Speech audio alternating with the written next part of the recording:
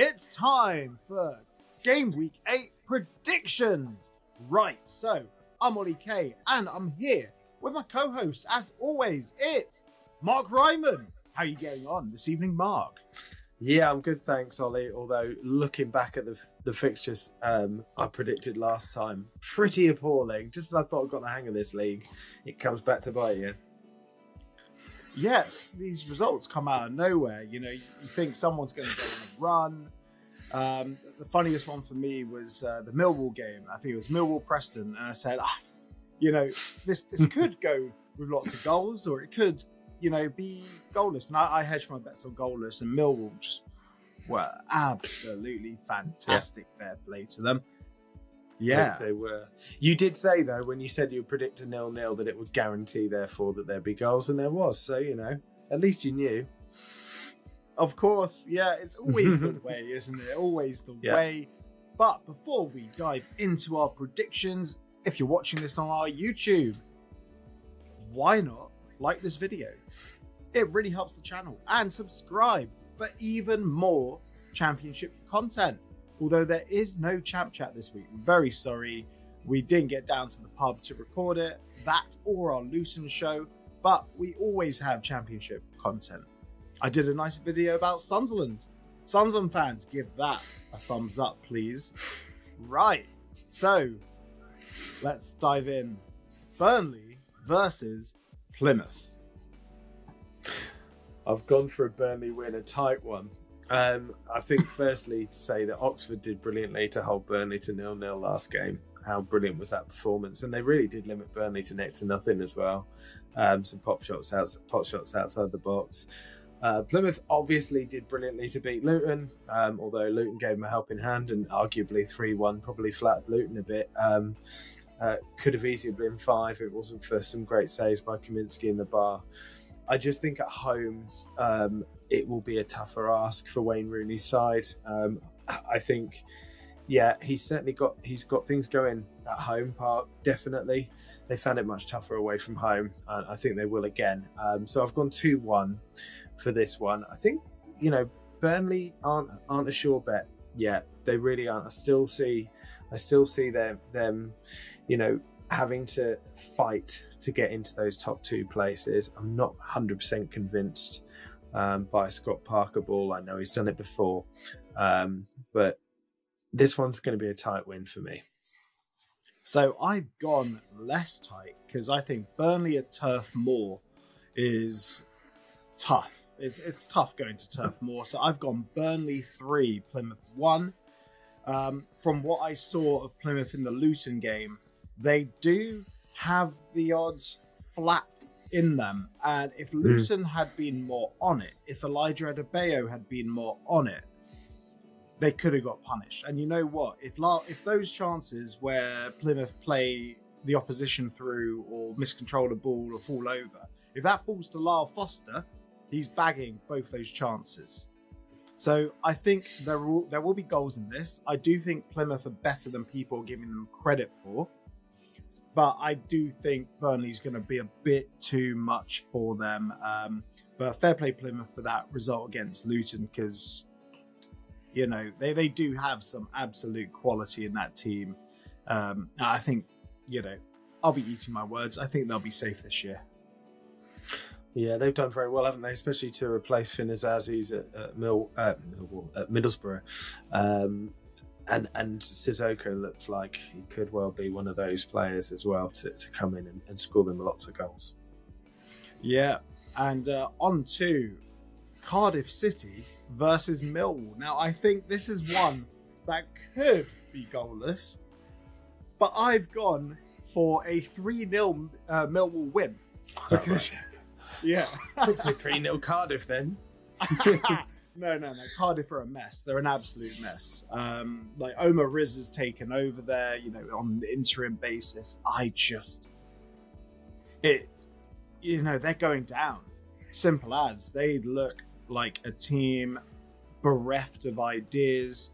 Like their best performance probably came against Sunderland in the opening game. Like, and then you could see they're so blunt up top. Like Callum Robinson hasn't been firing for years, and he's like their primary outlet, and then you have Aaron Ramsey, who, you know, he's just doing it because it's his boyhood club now. It's just really painful to watch it. So, and Millwall, like Macaulay Langstaff, you know, fair play to him grabbing his first goal in the previous game. He also got an assist before that. He got a goal and assist last game. And that could be one of the most shrewd bits of business, especially while Bradshaw's out, Coburn's out. Like, I love a lower league signing. I'm just delighted that he missed that chance against Luton in that game a few weeks back. Me too, yeah. I think it would be a brave person or someone who's been recently heavily drinking to bet on Cardiff to win a game at the moment. I think even Cardiff fans wouldn't bet on them to get a point out of most games. Let's be honest. But you're right. I'm really pleased for Corey Langstaff as well. Obviously, he did the business for Notts County, and it's great when those players can step up. Absolutely, as you know that a number have done in the past. Yeah, Cardiff City are a mess. I've gone 2-0 Millwall, but yeah, it could easily be more. Millwall, interestingly, are such an unpredictable side from what most people said they were going to be this season. I think all of us thought they'll keep it really tight at the back, but they won't score many goals. It'll be the odd 1-0s, etc. But they'll be fine. They'll be about mid-table, etc. A few put them slightly higher, but they've scored lots of goals. This season already. They're letting a few in, but they've scored lots of goals. So yeah, for me 2-0, but it could be more. They're not behaving like a typical Neil Harris side at all. Really not. No, not at all. Right, on to Coventry City versus Blackburn Rovers. Cov, yeah. I mean, Cov and Luton are very similar. They really are, aren't they? I mean, huge expectations, a manager that came into the season with everyone's backing. Obviously, slightly different situations. Luton have been in the Premier League and Coventry haven't, but you know, new owners at Cov recently and money being put into the club and a great attacking lineup.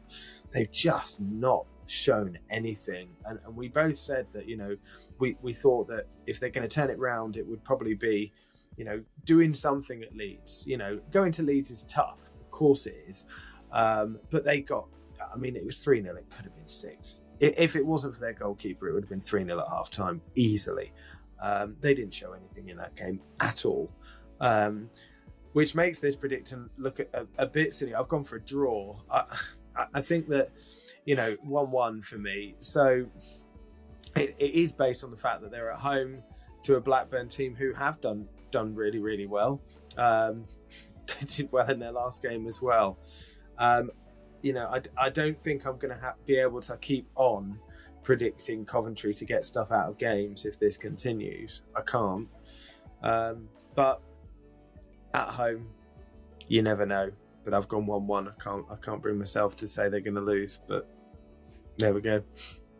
It's written in the stars. Blackburn come into this with great form, and Coventry, it's all going wrong. You know, Mark Robbins can't buy a win at the moment. They're below Luton, but that's obviously the barometer now, clearly. Yeah, but God. You know what? I've gone Coventry 1, Blackburn 0, and I'm gonna keep ringing that Coventry bell. I think Cov are going to kickstart their season now. Like, I mean, it's not going to be like win, but it's coming. It is genuinely coming. I believe it. Ben Sheaf is a huge miss for them. But Mark Robbins is trying out different things. Like, sure, it didn't work last game, but, you know, he dropped Brandon Thomas-Asante, he dropped Sakamoto, he dropped Haji Wright. Like, those three not starting. Again, yeah. But he's trying different things. He tried different shape. And that's all you can do. When things aren't going right, you know, instead of just throwing the same dog poo at a wall and hoping, like, this time you throw it, it's going to turn into a custard cream. Like, he's trying something a bit different every single week. And fair play to him. Like... You know? I have a feeling I know where this is going. I know what the next fixture is coming up on your list. Yeah, so on to Go on, then. Luton Town versus Oxford. And speaking of throwing dog food at a wall and repeatedly throwing it at the wall and thinking, oh, this time it's going to turn into a custard cream. Mark, what are your thoughts? Yeah, well, I think at the most predictable segue into a Luton game ever. Yeah, well, my thoughts are that Oxford are going to outfight us in the game unless something drastic changes. They've been brilliant at home. They haven't been as good away from home. That is my only hope that I'm clinging on to as a Luton fan, that we can get something out of the game, is that Oxford haven't been anywhere near as convincing away from home. They've got a couple of key injuries as well. But they've got a great manager. They've got a great work ethic. And just one thing on them as well, how brilliantly have they done in the Championship, considering that they somehow got into the playoffs in League One. I'm still not quite sure how they managed to do that. Josh Murphy hitting form at the right time. Exactly. But look at what happened to that team. It's incredible. And absolutely, they're still riding that wave as well. But brilliant team ethic. I think Luton are going to come undone.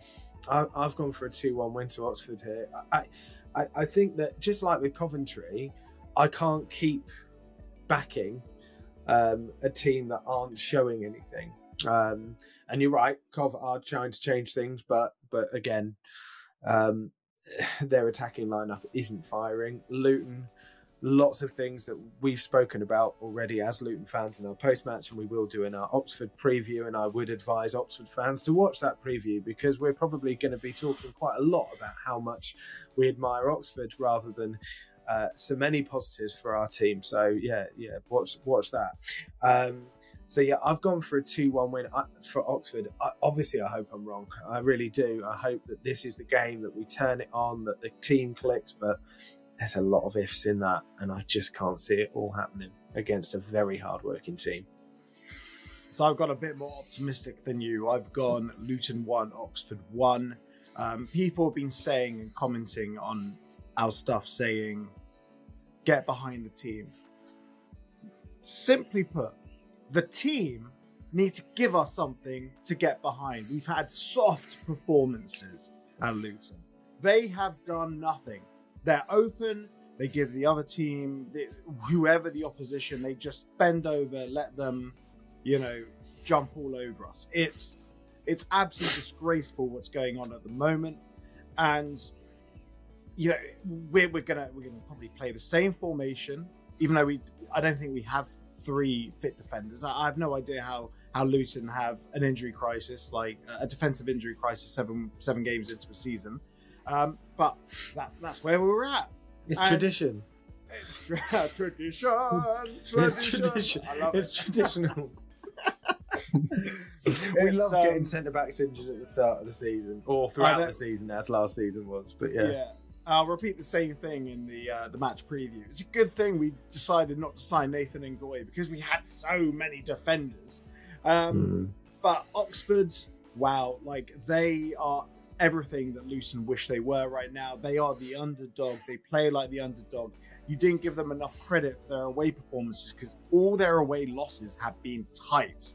Really tight affairs. They were fantastic against Burnley. If they play like they did against Burnley, against Luton, we won't even have the amount of shots, because Luton don't shoot.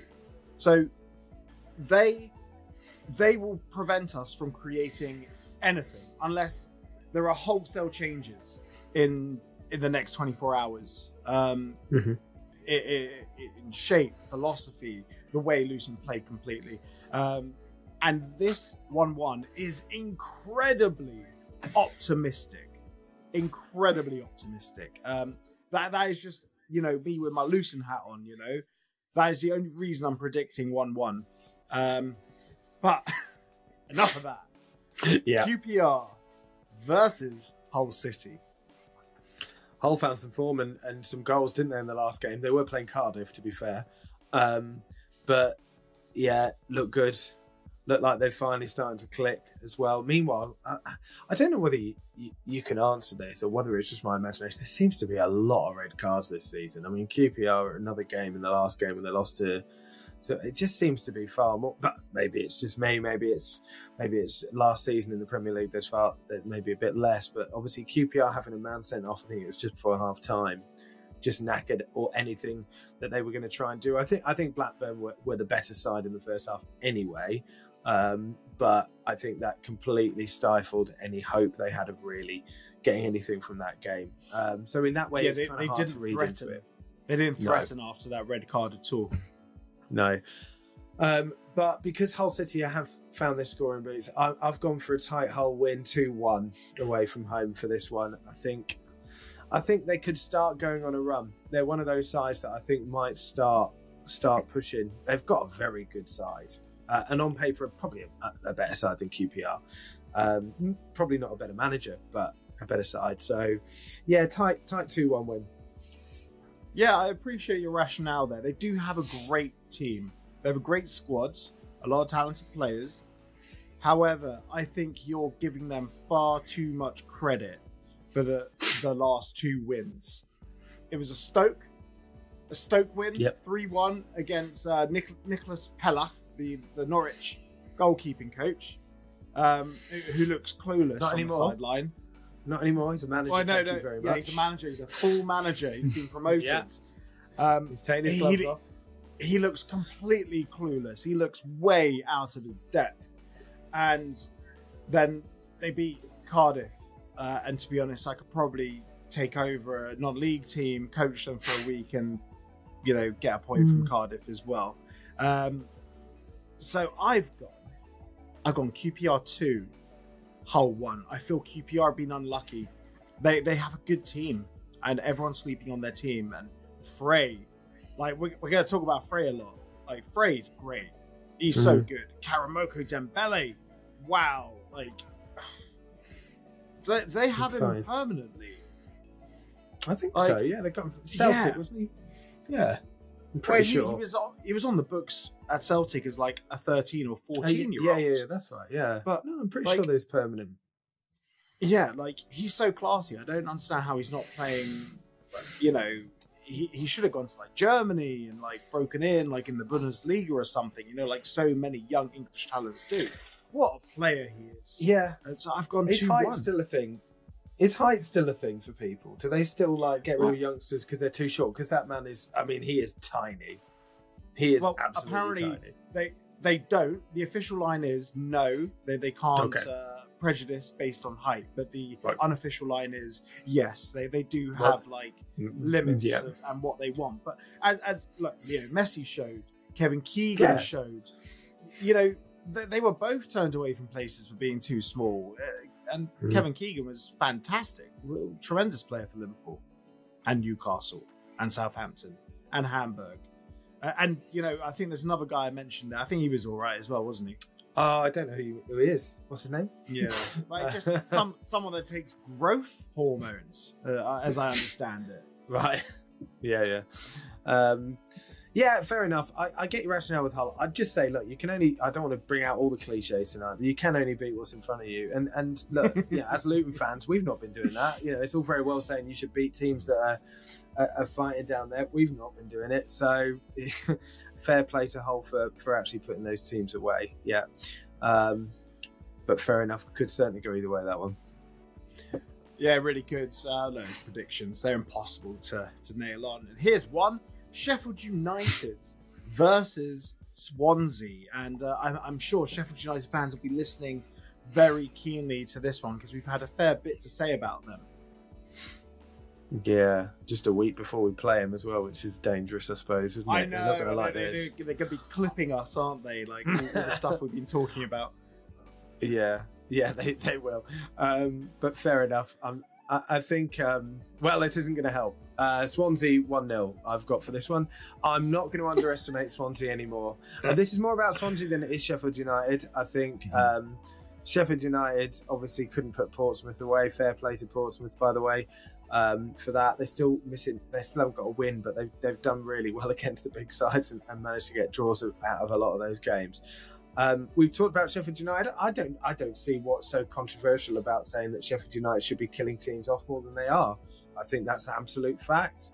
I think even Chris Wilder would say that. So, you know, if Sheffield United fans are going to get upset about that, then you're a bit too sensitive, in my opinion. But you are, I have got you down for a loss at Bramall Lane, which is probably a bit brave. But Swansea have been great, and I think that they've found their style of play again, which went missing a little bit for a while after their last change of manager. So yeah, I've gone for a Swansea win, just 1-0. Yeah, same here. I've gone Swansea 1, Sheffield United 0, for a completely different rationale to you. Also, a big shout out to there's a account on Twitter who just tweets one thing. It's like tweeting this picture every day is Paul Watson out. It's like someone holding up a sheep. Paul Watson. Yes. Tweeting this every day until we get Luton's bin cleaner out of our club. Well, you know what? You're welcome, Swansea fans, because our bin cleaner has recruited you quite a nice team.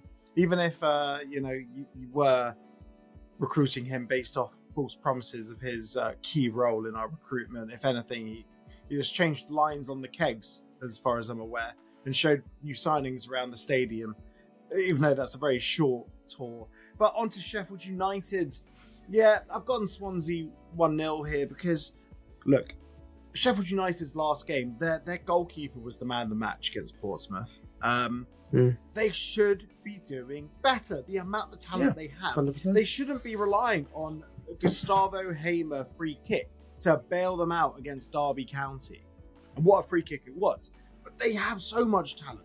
O'Hare, Hamer, like Hodgevich, or whatever his name is. Ahmed Hodgevich. Is that better? they got all this talent, player. like from front to back to front. They have so much talent. And I'll say it again. Chris Wilder is holding them back. Look, I know they love him. I know he's got like greasy chip butties running through his veins, or sandwiches, whatever. But he's such a dour manager, and they got nothing up top. I mean, they've obviously got talent up top, but there's no cohesion in the final third. Like, they're relying on like magic from Callum O'Hare and Gustavo Hamer, like lovely, like 1-2 balls around the corner. Like, they should be doing so much better with the talent at their disposal. But rant over about Sheffield United. Get involved in the comments. Why not? Maybe I'll do a video on you guys like I did with Sunderland. I was actually very complimentary about Sunderland. I think they're going for the playoffs this year. And I ate humble pie about my pre-season predictions, if you remember those. I think I put Sunderland way down low. You did. I didn't. But I didn't put them in the playoffs. So I put them higher than you, I think. We'll both be wrong. You know, they're looking great. Yeah. And that leads us on to our next game, which is Sunderland versus Derby County. Yeah, I nearly joked, said I've gone for a Derby 6-0 win. No, we did say Sunderland running out of steam. It's about youth players and not energy levels. I think people took that comment literally in terms of energy. I mean, look, I thought it was obvious what we meant with that. A lack of experience in the league comes back to bite you towards the end of it. Sunderland fans, you know that. Yeah, you know, it's the Championship, and the best sides have got a good mixture as well. And Sunderland will do very well and have done very well. Obviously, they'll be disappointed with their last result against Watford, as a few Luton fans would have been as well, although we're a bit preoccupied with Friday. I see them winning this 2-0. I think Sunderland at home are a very good team, and the fans are right behind them, and that place, when it's rocking, is pretty impressive. It's an absolutely massive stadium, and you know it's a tough place to go for Derby. So I've got them winning it relatively comfortably. I think Derby did well against Norwich, really, all things considered. Obviously they lost, but yeah, I think for me, Sunderland to win it 2-0. Yeah, I've got a bit tighter. I got Sunderland 2, Derby 1. And yeah, that was a bad beat for Sunderland to lose due to a penalty as well. Like, I do feel for them. Not just because it was Watford that they lost to. And yeah, you're right. Like, run out of steam. We don't mean it like that. We don't. I think the oldest player in their squad, they have a 29-year-old. Then they have Metham, who's 26. Don't know how old Luke O'Nine is. He's got a bit of Peter Pan about him. He just doesn't seem to want to grow up, like always jumping on people's backs. And at least he's not biting people, I guess. Well, he did kiss someone, right? Yeah, he did kiss someone. No, but he's one of those players, though. If he plays for you, you bloody love him, don't you? I mean, we don't like him anyway because he's played for Wigan. But yeah, absolutely. But yeah, I mean, he's a wily player, but it's just having those experienced heads in the Championship, I guess. He was a Watford Academy player as well, so even more reason to hate him. Even more. Well, I did not know that, but that just adds to it. Brilliant. It'll be a tight game. I think it will be a tight game. I think Derby County have gone a bit more wily, and I think they'll try and set up to counter. And Sunderland can be a bit shaky at the back. They can. So I do feel Derby might get something from this game, but I am backing the Sunderland home win 2-1. On to Carlos Corberán's West Brom versus Michael Carrick's Middlesbrough. Battle of the managerial heavyweights here. Yeah, and first thing to say is our massive condolences to the person that lost their life at Hillsborough on the game on Saturday. Awful. Absolutely awful. And it puts football into perspective of those things. Just such a sad set of events, and obviously everyone's thoughts in the whole league will go out to that fan and their families as well. Yeah, it was a tough game all round, I think, for West Brom. Obviously, on the footballing side, Sheffield Wednesday did very well. I think West Brom came back in that game, didn't they, to make it 2-2. It was 2-0 at half-time. I might be wrong. And then it was Sheffield Wednesday that scored the winner right at the end, 2 minutes afterwards, something like that. I'm really finding it hard to pick and choose between these two. Middlesbrough are much stronger at home, but they've got a very good attack. West Brom tend to be able to grind out wins as well. However, they did, just concede 3 goals. So I've gone 1-1. Maybe that's just me sitting on the fence. I'm so positive usually about West Brom. But I also think that Middlesbrough, again, before you say they only played Stoke, but I really do think that they're going to start to turn it on. They've looked very good. They've been very unlucky not to pick up more points than they have done, I think. So 1-1 for me. They've been terrible in front of goal. They are massively underperforming their XG. They should be putting games to bed. So yeah, they have 100%. Been unlucky, but at the same time, they're completely blunt up top. I mean, they're carving out the chances.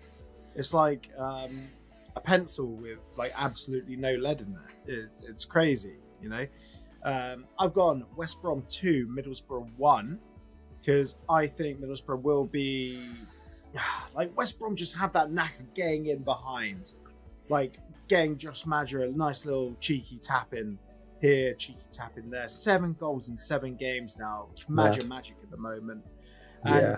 Carlos Corberán, he will have a game plan. He will, I don't think Middlesbrough will have too many chances, but I think they will grab one. So I've gone tight. West Brom 2, Middlesbrough 1.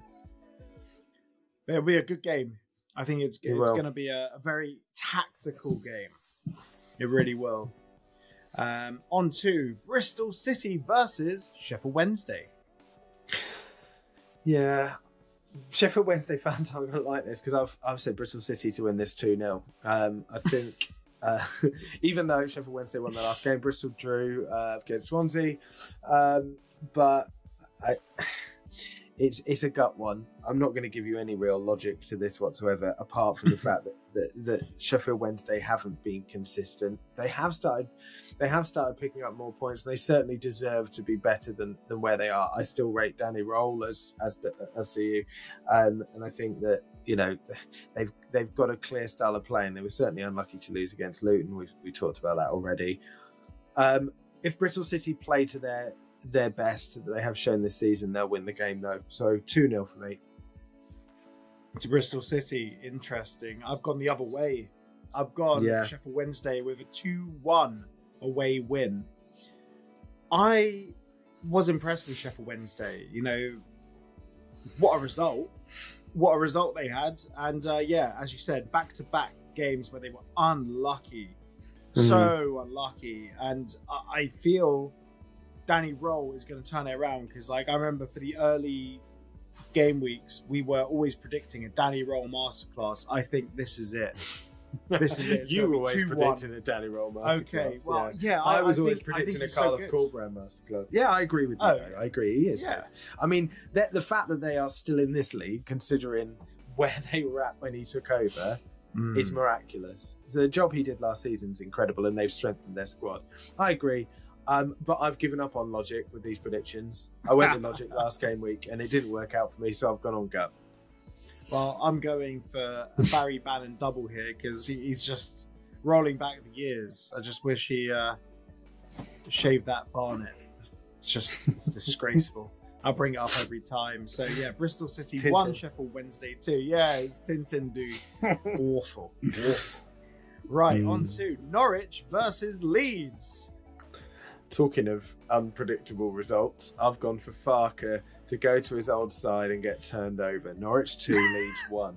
Now, Leeds convincingly beat Coventry at home, and that may have sort of settled some of the nerves of Leeds fans. However, Leeds are never going to feel comfortable until they are like 20 points ahead with only a handful of games to play. They've bottled this league, so at least a couple of times in recent history. Obviously, last season being one, and I think the first season, it could have been the first season under Bielsa. Sorry if I'm wrong on that one, but I feel like it might have been before they went up the second time. Yeah, they bottled it. Yeah. So they are not going to be comfortable, and they're going to be on edge. Obviously Farker going to Carrow Road and facing his old team. So, and Norwich have started to really turn it on in terms of their strike force as well. I think this could be a great game. I really do. I'll say that's going to be 0-0 dross now, but I can't see it. Can you? Both teams are so good going forwards. Both teams are so quick. I'm really looking forward to this game. I think it'll be close either way, but I've just gone for Norwich 2, Leeds 1. For fun. Okay, I've gone a tad higher. So I've gone Norwich 3, Leeds 4. I think it's gonna be an absolute ding dong of a game. Yeah, I agree. There's no love lost here. Norwich have been hitting the back of the net. Like whether goals should stand or shouldn't stand, that is completely different. Yeah, it was out. It was miles out. Yeah, miles out. We don't want VAR in the Championship, do we? No. No way. VAR doesn't make it better. Trust us. Oh yeah, it doesn't make it better. Of course. And I feel Leeds, they're going to be, rapid at the front. I think they're going to be leaky at the back, but so are Norwich. And Leeds are going to be able to carve through Norwich. I think Leeds are just going to get the better of this game, and it's going to be intense. So yeah, big game. 7 goals scored in this one. All right, on to Preston North End versus Watford. I feel sick. I feel a bit dirty doing this, just so you know, before I do it. I've gone for a Watford win. Yeah, I've gone for a Watford win. But no, I have to, because Preston have been, Preston, you've forced me to do this. I've not been convinced with them at all. They got a couple of decent results, one against a very poor Luton side. Let's be honest, we weren't too bad on that day. Gave them their only win of the season. Of course we did. Anyway, they did well to draw against Borough as well, but they were well beaten, as we've said already, against Millwall, and they've got very little going forwards. They don't score goals easily as well. Watford, on the other hand, back to winning ways, which was a surprise for me. I really didn't see that one coming, so fair play to them. I think they're going to edge it 1-0. I couldn't go any higher than that. I just couldn't. So I've gone Watford higher. I've gone 2-0 Watford. Preston Disgusting. Are awful.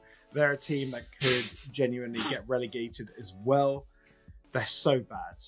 And it sickens me that Luton Town gave Preston their only win of the season, because they are that bad. The fact that Will Keane had the freedom of the box just to, pick his spot absolutely atrocious. I like Liam Lindsay at the back. Brad Potts, it seems the only thing he's ever done is score that absolute wonder goal. They've got him confused for Erling Haaland's brother or something silly. Erling Haaland's cousin. Yeah, it was a great goal. But you know what? It's one of those where, like, if you stick that in your highlight reel, people will think like you're a Ballon d'Or winner or something. But the reality is you're just a very average Championship footballer. And, you know, I don't see anything coming from Preston. So yeah, Watford 2, Preston 0. And on to another team I don't see much coming from.